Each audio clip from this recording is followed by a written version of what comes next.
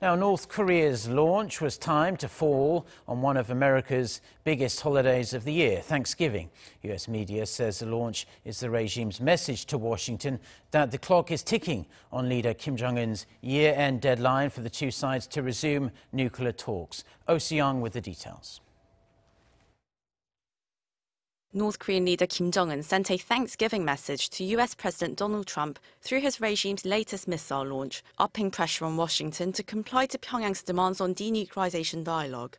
That's the common perception among American media outlets as they reported on the North's latest firing of two projectiles. Reuters said the launch served as a reminder of the North's year-end deadline for the US to come up with new approaches to restart their stalled denuclearization talks.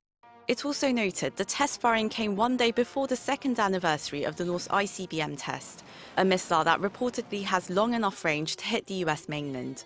The launch is the latest in a series of provocations from the North this year, after the second summit between Trump and Kim broke down in Hanoi, as did working-level discussions in October to salvage the talks. Pyongyang has raised the stakes in recent weeks, rejecting President Trump's call to return to dialogue and slamming what it calls the US's hostile policy as well as its shortage of incentives to the North. The Washington Post says Thursday's test was an expression of the North's frustration over the Trump administration's refusal to grant it sanctions relief. The Trump administration provided its usual muted response to the launch. In line with its previous statements on North Korea's missile tests, the US State Department said it's well aware of the launch and is monitoring the situation by consulting closely with its allies in the region. Soo-young, Arirang News.